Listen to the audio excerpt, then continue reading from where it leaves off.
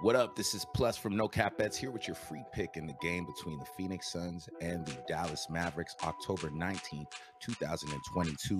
Here on YouTube, we crush the free picks on YouTube every damn day. So make sure you subscribe to the channel. Couldn't believe my eyes when I saw the Mavs as 4.5-point underdogs. When Jason Kidd completely outcoached Monty Williams and made Phoenix look like a G League team in the Eastern Conference semifinals, Game 7 on their own floor. Now, you're going to hear everybody and their grandparents today talk about, oh, it's revenge, the revenge factor. But please don't buy into this narrative. The Suns aren't even on the same page. No one even wants to be there. Jay Crowder's like, yo, I'm not playing. Like, just trade me. DeAndre Ayton's like, you're not paying me. Like, give me the max or get rid of me.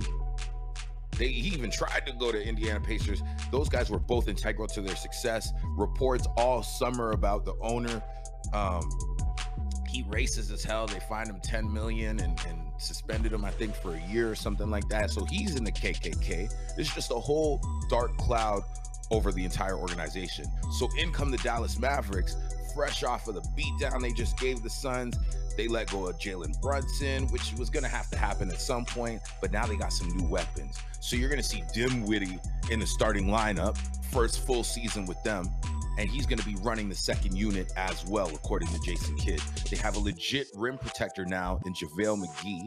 They just acquired Christian Wood, who's going to really help out with he's basically going to get the green light to score anytime he wants to. Might even be the Mavs' second best player, this guy, Christian Wood. Tim Hardaway Jr. is back from injury, and they even added little boy Campazzo from Denver to go chase around point guards like CP3 and all these other guards, 94 feet. Luka is probably the front runner before even playing a game for MVP this season. While everyone was doing podcasts and going to Met Galas and partying, Rick Rubin's part, what do they call that dude? Michael Rubin. Luka was in the gym, and he wasn't just in the gym. He was playing for Slovenia. He was playing back-to-back in the Euro Basket League. In 12 regular season games against the Sun, Luka's averaging 25.8 points, 7.6 rebounds, 6.5 assists. Suns really don't want to be on the same floor together, and for the last 2 seasons, if you were taking the Suns as a home favorite, you were paying a premium. Me, I like value.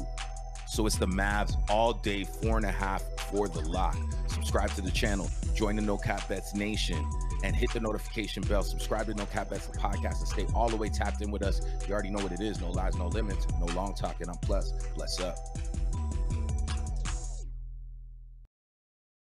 Thanks for watching No Cap Bets on YouTube. For winning picks, betting tips, and no long talking in the content, hit the subscribe button and join the No Cap Nation.